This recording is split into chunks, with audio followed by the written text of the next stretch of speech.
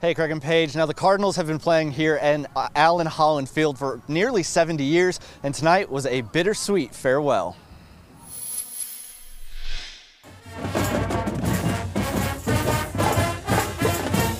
For the final game at the old stadium, Farmington hosted the Harrison Goblins. And while tonight's score may not have favored the home team, head coach Mike Adams is not leaving without some happy memories. You know, there's been some great moments here. You know, both my sons played on this field when I was coaching them, so that's special for us. And you know, we've had some really big wins here, and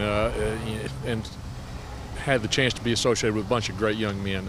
And that's going to be the part that we'll miss about this field. Athletic Director Brad Blue says this old field and all the coaches that worked on it have kept it a staple for the school. I think this one's ran its course, and it's been a great playing surface for many, many years. Coach Adams does an amazing job, and every head coach that we've had here in the past, they've worked their tail off on this field to make it what it is.